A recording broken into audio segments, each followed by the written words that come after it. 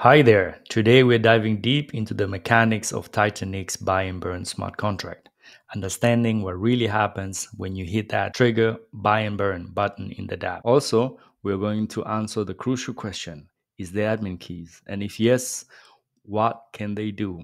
Can they steal the ETH sitting in the Buy and Burn smart contract?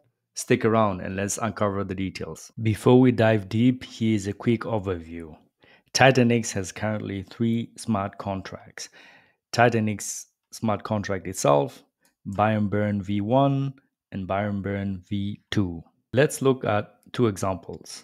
When you press the Start Miner button in the dApp, you essentially send a transaction to the TitanX smart contract along with data to call the function Start Mint. This function accepts parameters such as mint power, number of days, and the current ETH cost to initiate a mint or a miner. Once the transaction has been confirmed, you have successfully started a miner. The ETH you have spent is now held in the TitanX smart contract. So what happens to the ETH? Again, in the dApp, there is a button called Distribute ETH that anyone can click. You also receive a 0.33% incentive for calling this function because on the blockchain, things aren't automated. Someone has to pay for the gas fees. When this function is called, it checks how much ETH is in the smart contract. 3% goes to the Genesis wallet, 68% goes to Buy and Burn, and the remaining amount stays in the smart contract for distribution in the payout cycles. As illustrated, there is 2 Buy and Burn smart contract, V1 and V2. A transition occurred on November 7th, 2023, moving from V1 to V2. So the distribute ETH function now directs funds to V2. Admin keys are likely responsible for directing this transition. Stay tuned for further details on how this change was made. One thing not to forget, both V1 and V2 have both a function called Buy and Burn, which anybody can call. Before we dive deep into the Solidity Code, there are a few things we need to find out first.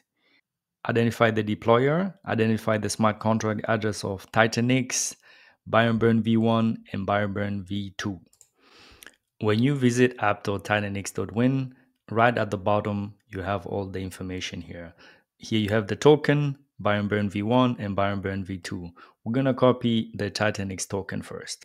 We then going to visit etherscan.io, paste in the address, and there you have it. This is the smart contract of TitanX right there. So let's go through some few things here, which we can identify. The first thing you can see is the contract creator. So here, this is the address of the contract creator, and this smart contract was created on this transaction. Let's click on the transaction. So here we can see it was 22 days and 5 hours ago, exactly on the October 28th, 2023 at 7:15. That was when this smart contract was created. And it was created by this address here. So this is the deployer. And if this video brought you any value, please don't forget to like, share, comment below, subscribe with the bell button. And if you go down here, this is the input data. Essentially, this is the bytecode, and it contains the instructions to the computer in binary. So we're going to go back. So we have essentially now know who the deployer was. And this is the address of the deployer. And let's see how we can find out the Buy and Burn address. Obviously, we can also just go and check it at app.titanx.com. But let's look more deeper at the code, how we can find this out. We're going to click the contract. And here you're going to see the contract source code for TitanX. It consists of 18 different files.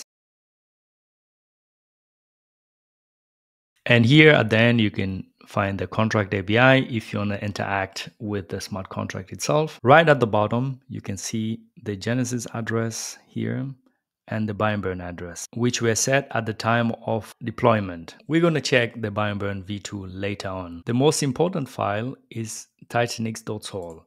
We're going to copy this and paste it at remix.ethereum.org. So this is the whole code. The first thing we're going to look at is the constructor. The constructor is a special function in a smart contract that runs only once when the contract is deployed.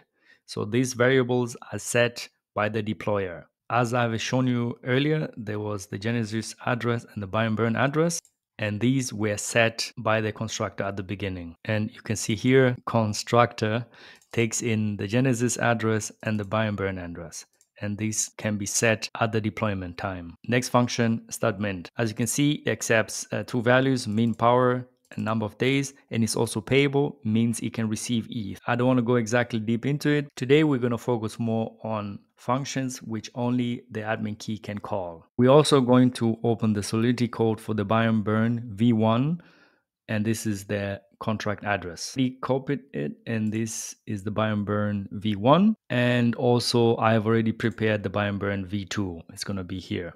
So here a quick summary of the timeline, how the deployment at the beginning went. So we identified earlier the deploy address. So the deploy address initially at October 28th at 7:08, the buy and burn v1 deployment. And then some few minutes later, he deployed the TitanX smart contract. And some few minutes later, the create initial pool function was called. All this information can be seen on the block explorer. I have visited the deploy address. I'm going to go down, view all transactions, and view the last one. And here is basically how I got the timeline. Buy and burn was created, TitanX was created, and later on, as you can see, the initial pool was created. To simplify the analysis, I've copied all the functions which only the admin key can call. Let's jump into the TitanX smart contract. I stated earlier, the deployer deployed the smart contract. Right at the top, we have the constructor, which I explained earlier. And then here we can see set new Genesis address. And actually, only the Genesis wallet can call this function. So next would be set buy and burn contract address. As you can see, it has the modifier only owner, and this can only call also by the owner of the smart contract. And a new buy and burn address can be set. And actually, this is the function which was called to set the buy and burn v2. And the last function, enable burn pool reward. This can also be called by only the owner, and it can be set to true. You can look in the TitanX smart contract yourself, and you're going to see that the owner or the admin key has no access to the ETH. Only these functions can be called by the admin key or the owner of the smart contract. Let's jump to buy and burn contract v1. As usual, the constructor, which sets the Genesis timestamp and the owner address of this smart contract. There is an interesting function here, the renounce ownership function. This can only be called also by the admin key, and so far this hasn't been called. So the admin key can still call this other function. And also there is another function which basically can change the admin key, set owner address. And here another function, set Titan contract address. And then the last two functions are the interesting ones, set global WETH buy and burn cap, and set cap per swap. And in the dApp, as you can see here, the global cap is reached, wait for the cap to move up.